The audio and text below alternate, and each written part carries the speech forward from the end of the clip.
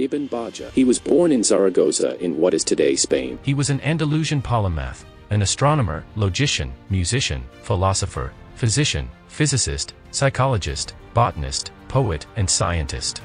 He was known in the West by his Latinized name, Avempace. Avempace worked as vizier for Abu Bakr ibn Ibrahim ibn Tayfilwat, the Almoravid governor of Zaragoza. He was the famous author of the Kitab al-Nabat, a popular work on botany, which defined the sex of plants. His philosophic ideas had a clear effect on Ibn Rushd and Albertus Magnus. He had a vast knowledge of medicine, mathematics, and astronomy. His main contribution to Islamic philosophy is his idea on soul phenomenology, but unfortunately not completed.